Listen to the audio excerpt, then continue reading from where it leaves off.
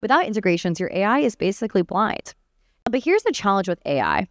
Everyone talks about the model and the LLM, but the truth is the model is only as powerful as the data you feed it. To generate real business value, you need a large volume of high quality customer specific data. And the data doesn't just live in one place. Sometimes it's in your CRM, sometimes it's in your HR system, sometimes it's in ticketing platforms, file storage and accounting tools, you name it. It's all over the place. And this is why integrations are so critical.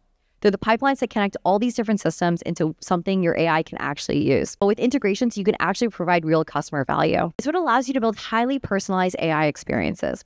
So once you've unlocked access to all that customer-specific data, what does it actually enable? So with customer data, it becomes the right way to surface the correct documents for the right team at the right time. Think about enterprise search. Without your customers' data, you're just creating a generic knowledge base.